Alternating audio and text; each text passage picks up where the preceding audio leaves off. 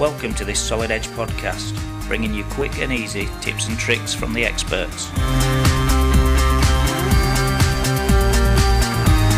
Working top down on an assembly is a great way of ensuring fit and function as you develop new components.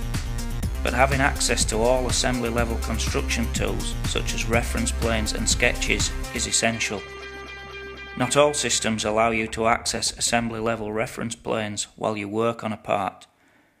In Solid Edge, pressing the Shift key while clicking a higher level reference plane modifies its action, allowing you to select them wherever you are in the assembly structure. Here's how.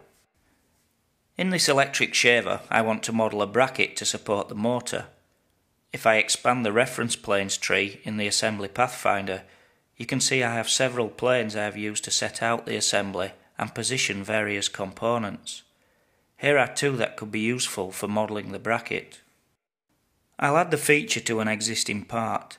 By in-place activating to the switch plate, you can see that I'm working on a part within a subassembly a couple of levels deep. Here's the two assembly level reference planes visible from the component.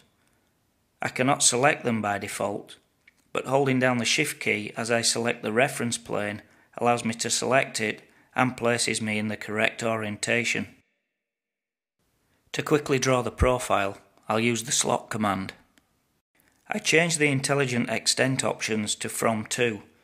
Firstly, I select the face on the part to start the new feature from, and select the top reference plane to extend the feature to, remembering to hold the Shift key as I select the plane.